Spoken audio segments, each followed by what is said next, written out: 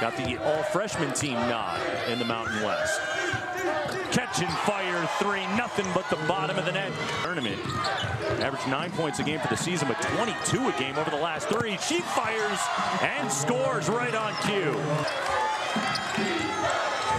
They put it on the floor, pull-up jump shot, rattles down and falls.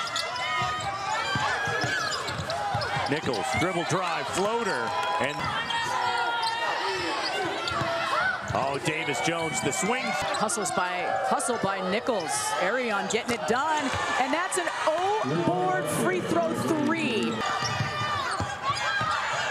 A sloppy work in the backcourt for San Jose State. Jasmine Singleton runs to the front court, and it leads to an easy bucket.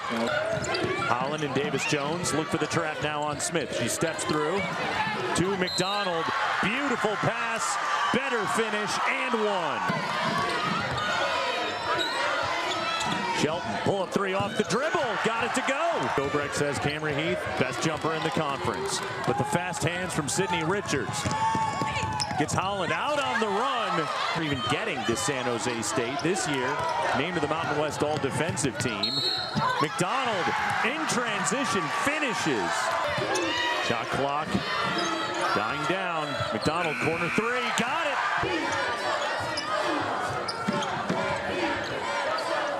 Catch and shoot three in the corner, good! Well, tomorrow, it's Wyoming because San Jose State pulls the upset. The 10 seed advances to the quarterfinal round tomorrow evening to take on the 2nd seed Wyoming Cowgirls. San Jose State wins it by a final of 62-51.